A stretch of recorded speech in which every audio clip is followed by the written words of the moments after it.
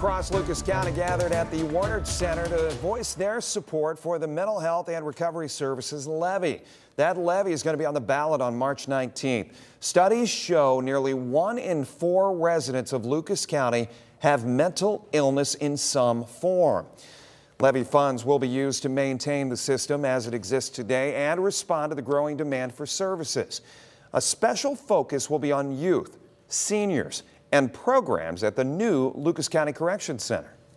Lucas County funds many different programs that fall under the system of care, from prevention to treatment to education to outreach, and so we're all an integral part of providing that continuum of care. The board funds 90 programs to continuously improve services to Lucas County taxpayers. The levy will cost the owner of a $100,000 home $35 a year.